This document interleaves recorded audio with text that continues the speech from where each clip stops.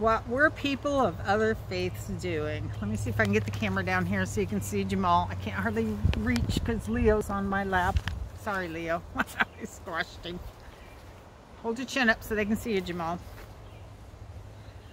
In that time and in that place, in the land of Canaan, there were fertility goddesses. Goddesses like Astarte, Ishtar. The people of Canaan and the people of Egypt sought the blessings of the fertility goddesses. They wanted and they needed their crops to be fertile. They needed their livestock to be fertile. That was their livelihood. Their families were dependent upon it. The goddesses of fertility were served by male priests called a Sinu. And a person, an ordinary person like you or I, couldn't just go to the fertility god. They had to go to the priest who served the fertility goddess, the fertility goddesses. And the people in that culture, the people in that community believed if they could touch the priest, that their crops would be blessed. They could touch the priest, evil would be gone, good fortune would come. You know, when I think about that, if I touch the priest, I'll be healed or I'll be blessed. I think about the woman who reached out to touch Jesus's hem. Remember that story in the Bible?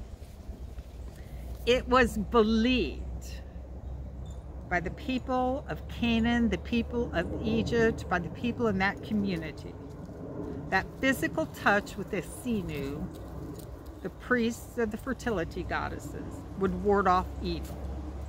And that was part of their worshiping ritual, to touch the priests.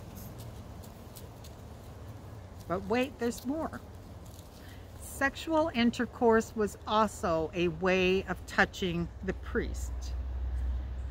And it was believed that that was the most powerful and the most effective way of all to receive blessings, especially for the male worshiper.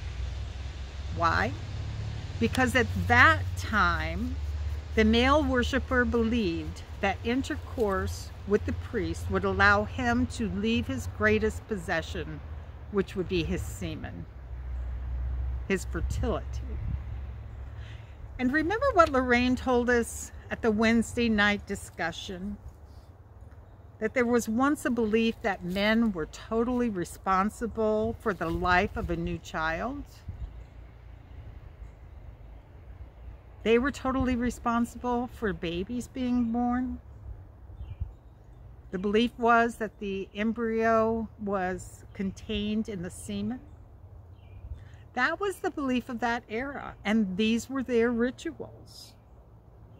There was a belief that depositing semen in the priest guaranteed immortality for a man.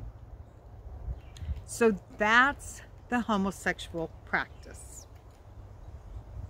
And I don't know about you, but to me that sounds a lot like homosexual temple prostitution. In my context,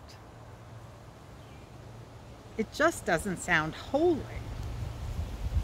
It's almost beyond my belief that that would be a way of worship. And why? Because I'm in another culture. I live in a different context.